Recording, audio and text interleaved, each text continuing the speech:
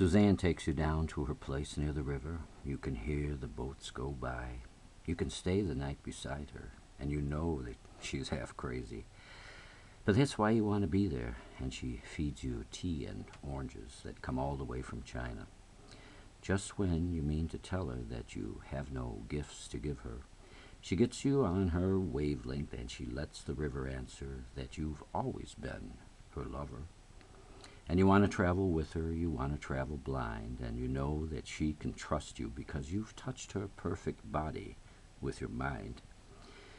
Jesus was a sailor when he walked upon the water, and he spent a long time watching from a lonely wooden tower. And when he knew for certain only drowning men could see him, he said, all men will be sailors then, until the sea shall free them. But he himself was broken long before the sky would open, forsaken, almost human. He sank beneath your wisdom like a stone. And you want to travel with him, you want to travel blind. And you think maybe you'll trust him because he's touched your perfect body with his mind. Suzanne takes your hand, and she leads you to the river. She is wearing rags and feathers. From the Salvation Army counters, the sun pours down like honey on Our Lady of the Harbor.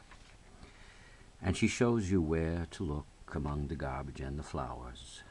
There are heroes in the seaweed. There are children in the morning. They are leaning out for love. They will learn that way forever while Suzanne, she holds the mirror. And you want to travel with her, and you want to travel blind. And you're sure that she can find you because she's touched her perfect body with her mind.